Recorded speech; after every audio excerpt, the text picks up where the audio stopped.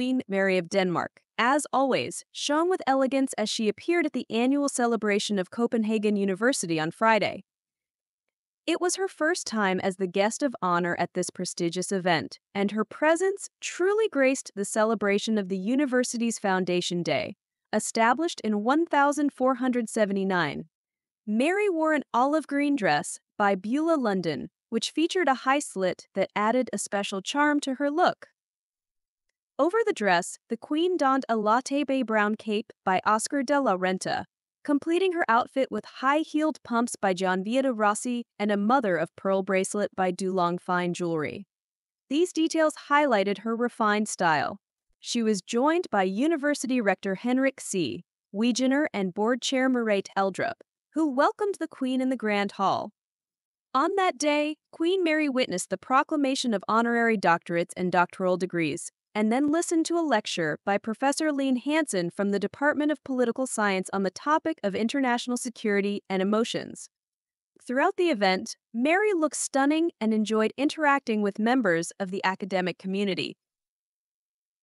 It should be noted that King Frederik was absent from this important event, raising questions among fans. On social media, a comment appeared asking, "Shouldn't the King of Denmark be present at such a significant event?" However, on Tuesday, the king and his beautiful queen consort demonstrated their unity at an award ceremony after a series of solo appearances.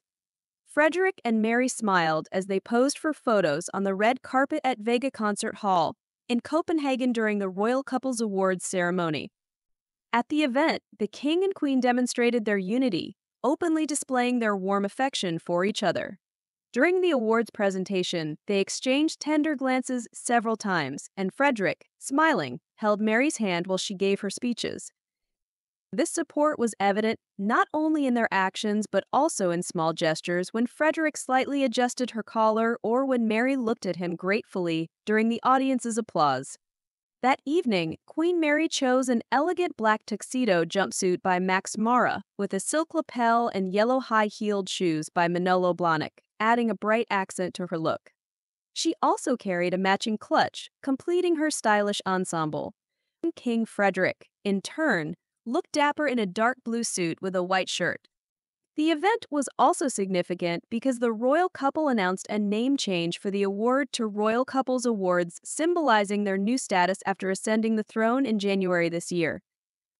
In a joint speech, Frederik and Mary emphasized, "Today we bid farewell to the Crown Prince Couples Awards and welcome something new.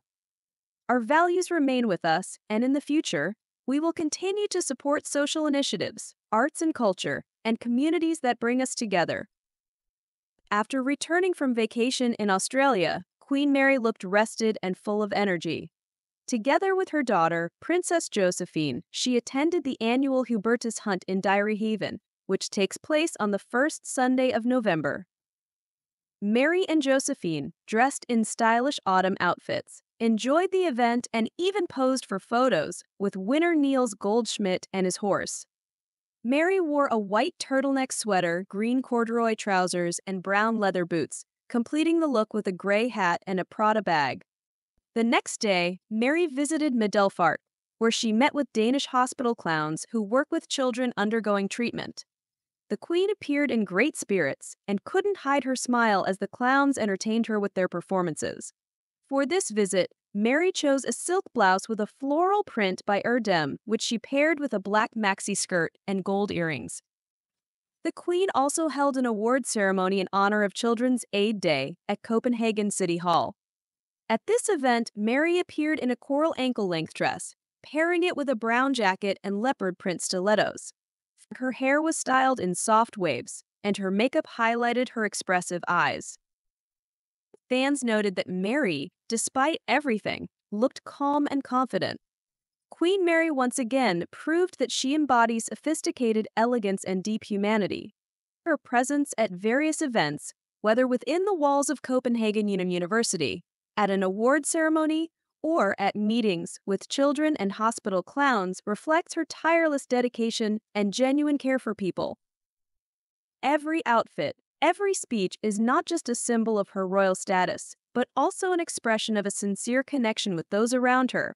Despite any circumstances, Queen Mary remains a symbol of confidence and elegance, inspiring many to be the best versions of themselves. Her warmth, genuine smile, and openness speak louder than words. She is truly a people's queen, who not only reigns but also serves, putting her heart into every endeavor.